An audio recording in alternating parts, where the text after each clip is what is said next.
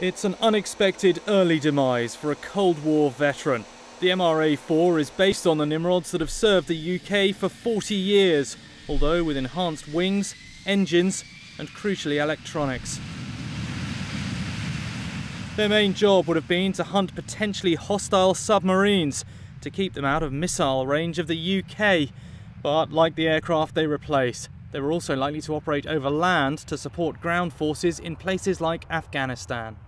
The Nimrod's been vital to Special Forces work for many years because it extends the eyes and ears of the commander on the ground. It enables the Special Forces to have fire support, to have helicopter support, to have evacuation support at very short notice. Take that away and you actually take away a lot of their eyes and ears. It was at sea, though, that the Nimrods really came into their own, protecting the shipping lanes around British waters.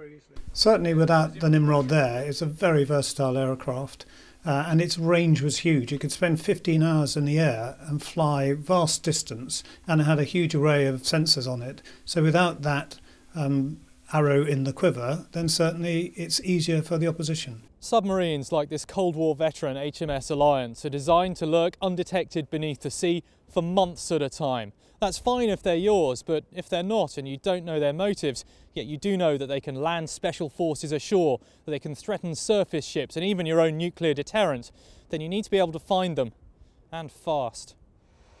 The MOD says their role will now be taken on by existing helicopters and frigates, but they would have been used even with the Nimrod still in service. And there are worries about what the capability gap could mean for Britain's most sensitive weapons. Now it is not there, now it is unable to do the sanitisation of the ballistic missile boats as they go out. It is a risk, and certainly Navy is pointing out that Soviet submarines, or I should say Russian submarines, are more active nowadays than they have been since the 1980s. And on the basis of more Russian activity, it is potentially only a matter of time before they start being able to tail the ballistic missile boats. Once that happens, in effect the game's off. It all means that one day Nimrod is likely to have to be replaced.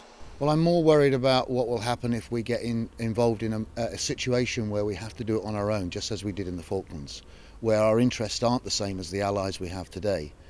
Then we won't have Nimrod, then we won't have that capability, and we've got to look at getting something to replace it in the near future. The Defence Secretary has faced repeated questions over this, but insists there's no capability gap. National security is not endangered, number one. Number two, we must always take account of cost, but we take account of risk first. And the point is that this is not a capability that we have had. This is an aircraft that has not passed its flight test yet.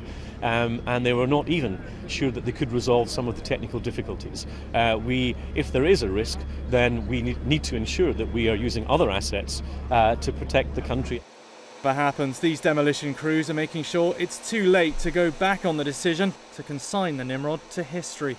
Will Inglis, Forces News.